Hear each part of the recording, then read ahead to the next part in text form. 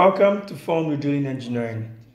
During drilling operations kilometers deep into the earth, there's always the possibility that you can unexpectedly hit hydrocarbons.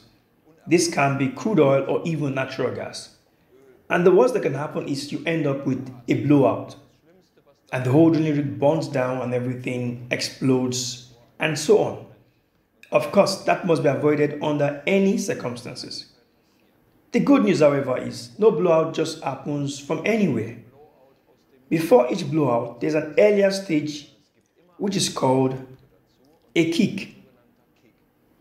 A kick is when something enters a borehole from the surrounding formation or rock during drilling. You can also call it an influx. Of course, a kick in the borehole is quite dangerous and needs to be detected.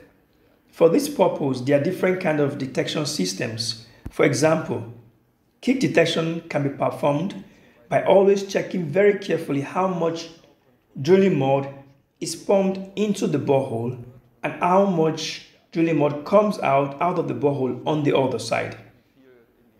The amount of mud which goes into the borehole can easily be determined by counting the mud strokes per minute, and from this we calculate the flow rate that goes into the borehole. The amount of mud that comes out of the borehole is determined by using what we call a mud paddle. The paddle hangs across the flow in the mud return line, and the greater the flow rate, the further the paddle is deflected to the side. Of course, these measurements are not particularly accurate, but if you constantly monitor both measured values, both run approximately parallel, and then everything doesn't look so bad at first. Everything seems to be fine.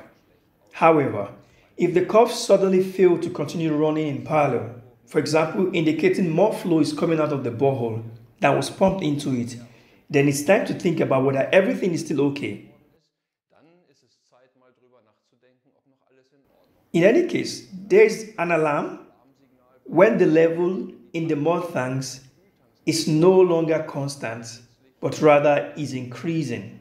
So, if we are still not sure if there's a kick in our borehole, then we have to do a test. This test is called a flow check. For a flow check, you turn off the mud pumps so that no more drilling mud goes into the borehole, and then you wait and see what happens. If no mud comes out of the borehole when the pump is switched off, then everything is fine. It was probably a false alarm. But if the mud pump is switched off and the mud is still coming out of the borehole, then we know we have a kick in the system. And this kick will now slowly rise up in the borehole. If it's a gas kick, it may even expand and get bigger on its way up.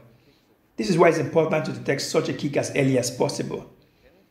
The earlier the kick is recognized, the easier measures can be taken to safely remove it from the borehole. Then of course, a blowout cannot occur and the situation will not become dangerous. For this purpose, to assess the situation and to react, there is a tool pusher and a driller on every rig. These two experts are always ready to react and are regularly trained in the drilling schools around the world. At regular intervals of perhaps 2 years or so, they practice on highly sophisticated drilling simulators on how to react on all kinds of situations. And when they pass exams, they can wear proudly their IWC certificate on their coveralls. Unfortunately, we don't have such a nice drilling simulator at our institute here in Freiberg. But of course, we cover the topic of well control in details in our lecture Drilling Engineering 1. Anybody who's interested is very welcome to join us and partake in it. We look forward to seeing you. Look off.